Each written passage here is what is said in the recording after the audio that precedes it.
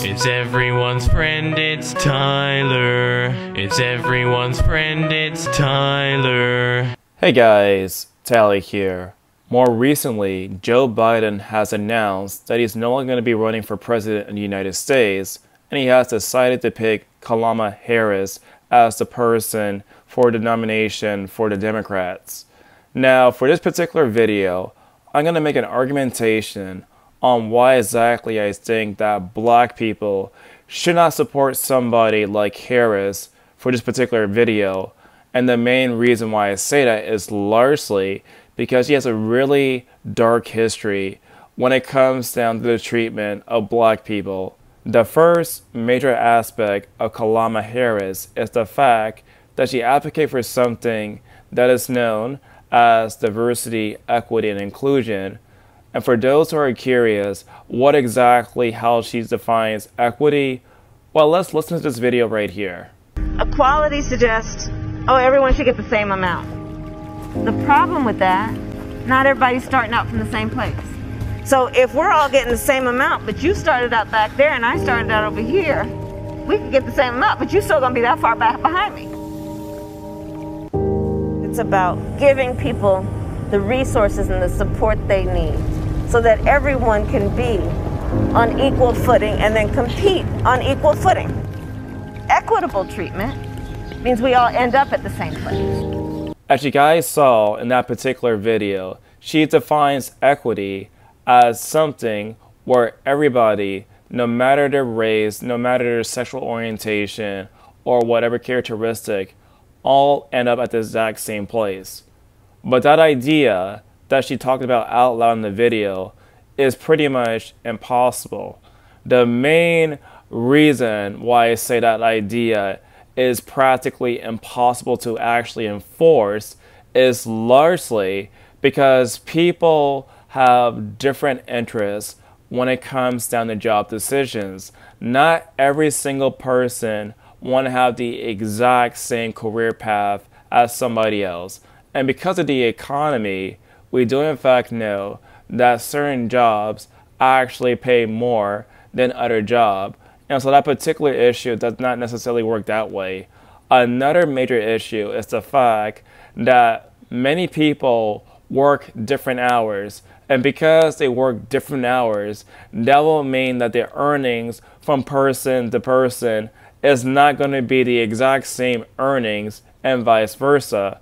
Additionally, when it comes down to housing, many people have different preferences when it comes down to housing. And so what she's basically advocating for, just in that particular video clip, is basically communism.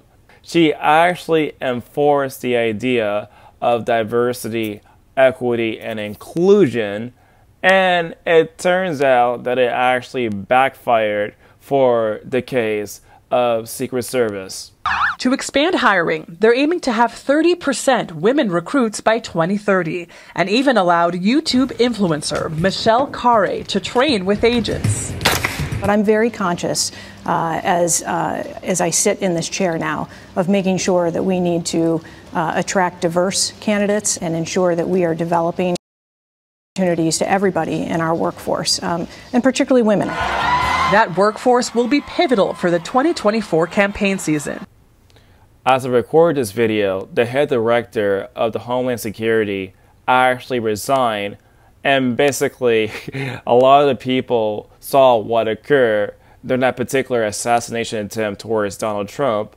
And of course, many people openly criticized the fact that the performance was actually lousy, but of course they want to be more diverse and have 30% more women because obviously there's not enough representation when it comes down to workplaces.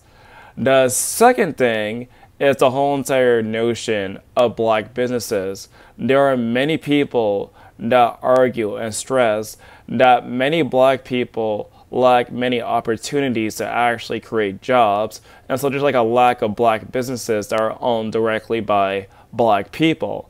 Now, back in 2020, everybody knows about the death of George Floyd, and that's a very unfortunate death that actually occurred during that day. However, everybody also know that throughout a lot of the time period for 2020, there was like nothing but non-stop riots. And there's actually video footage of Kamala Harris actually encouraging the riots. Protests still happening in Yes. major cities across the United States. I'm just not seeing the reporting on it that I Right, had that's right. for the first few weeks. That's right. But they're not now- going to stop. They're not going to stop. And they're not, this is a movement, I'm telling you. They're not going to stop. And everyone beware, because they're not going to stop. They're not going to stop before Election Day in November, and they're not going to stop after Election Day. And that should be, everyone should take note of that on both levels, that they're not going to let up, and they should not. And we should not. Not only do we have video evidence of her actually encouraging the riots, but also we have evidence directly from Twitter that she actually wanted to make sure to donate money towards the people who actually committed the riots, who were sent directly in jail because of their actions. So yes, she encouraged the riots. She also encouraged people to fund money to get these people out of jail and for them to continue the riots. That right there does not call unity and any sort of stretch in the imagination. You cannot support a group that destroy black businesses and also say that you want more black businesses. There's no shadow of a doubt that I'm actually in favor of the legalization of marijuana. There have been many scientific studies that show that there are many health benefits for that particular drug. And not just that, but I also think that no government should tell a person what they can put directly in their body. And it's ultimately a person's responsibility as an adult to make sure what to consume or not consume, or eat or not to eat, or to smoke or not to smoke. In other words, because people have that mature mindset about the responsibilities that they actually have, I don't think it's actually a good idea for government to actually tell people what to put in your body or not put in your body, how to modify your body, because ultimately it is your body, it's your choice of what to do or what not to do on that particular issue. When it comes down to Kamala Harris' history of attacking black people, there's like a long list of what she have done over the past. Now, it says right here, as an attorney general, her record is much more complicated. She oversaw roughly over 1,956 misdemeanor and felony convictions for marijuana possession, cultivation, or sales. However, defense attorneys and prosecutors in Harris' office told Mercury News that most of the people convicted during this period did not serve jail time. Here another example of this. A close examination of Harris' record show is full of contradictions. She pushed for programs that help people find jobs instead of putting them in prison, but she also fought to keep people in prison even after they were proven innocent. She refused to pursue the death penalty against a man who killed a police officer, but also defended California's death penalty system in court. She implemented training programs to address police officers' racial biases, but also resist calls to get her office to investigate certain police shootings. Everybody knows that there's a humongous border crisis happening right now near the United States, and unfortunately for the case of Kamala Harris, she actually advocates for universal health care and Medicare for all illegal immigrants. You support giving universal health care, Medicare for all, to people who are in this country illegally? Let me just be very clear about this. I am opposed to any policy that would deny in our country any human being from access to public safety, public education, or public health, period. What do you guys think about my argumentations? Tell me in the comment section down below.